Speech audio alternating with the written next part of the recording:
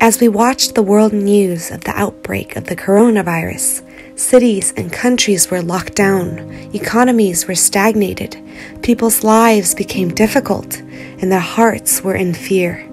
With the numbers of infections and deaths climbing continually, were you not increasingly fearful and restless? Have you thought of finding a safe shelter to hide from the virus? In China, at the beginning of the outbreak, many escaped to other countries, assuming it would be safe there. However, eventually the virus spread to the entire world, and there was no safe haven to be found anymore. Due to the rapid increase in the numbers of infected people, governments had no choice but to order citywide lockdowns.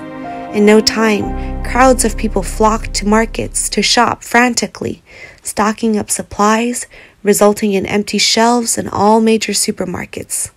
Looking at the empty shelves, one could not help but wonder whether this could truly buy the sense of security.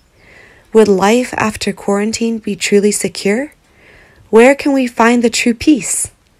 In the Gospel of John, the Lord Jesus said, "These things I have spoken to you, that in me you may have peace.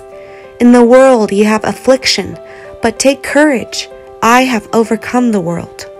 Dear friend, although our environment is not peaceful, the Lord Jesus told us that in Him is peace. Although there are many unexplainable sufferings in the world and much restlessness, the Lord Jesus said that we can take courage because He has overcome the world. You do not need to worry and fear, and you do not need to look for a so-called shelter, because the Lord Jesus is the peace.